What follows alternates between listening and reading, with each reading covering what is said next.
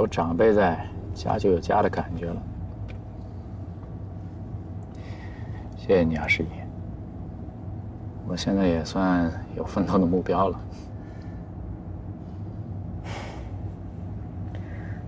别再这样了。嗯。别再这样继续下去了。我知道你在想什么，但是我的经验告诉我吧，这世上没什么好事情是会顺其自然的发生的，机会就在那边，你不争取就是别人的。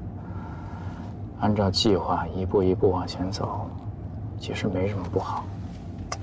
不是所有的事情都可以按照计划一步一步往前走的，比如感情。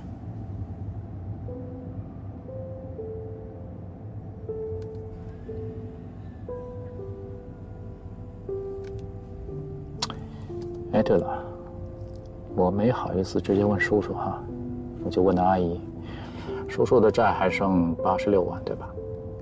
你问这干嘛呀？我呢，虽然也不是什么富二代吧，但是这2年做高管，工资也不低，加上自己有些理财什么的，有些存款。我这人呢，平时也不花钱，钱放着就是个数字，我想让它发挥点作用，替叔叔把债还了，这样你也轻松点。谢谢你。不过，我爸的事情我自己可以解决的。靠你自己，至少还得2年吧。早点解脱出来没什么不好，最重要的是你得让叔叔早一天挺直腰板做人呢。冷清，你为我们家做的事情呢已经够多的了，我非常感谢。债务的事情你就不要插手了，欠你这么大个人情，我实在是还不起，而且这种感觉会让我难受，我接受不了。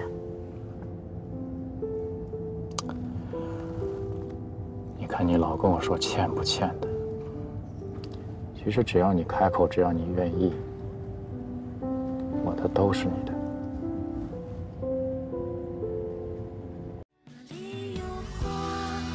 带着希望奔向远方，那是幸福，是最美好的信片。